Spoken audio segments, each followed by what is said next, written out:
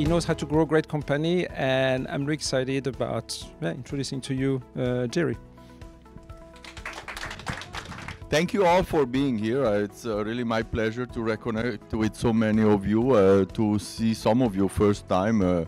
Aaron, it was like we met during the pandemic while he was still in Japan. It was quite a roller coaster. The world, what I learned, maybe it helps someone, maybe it helps someone to avoid to repeat my mistakes or somebody else's mistakes. So it's a little bit giving back to the community.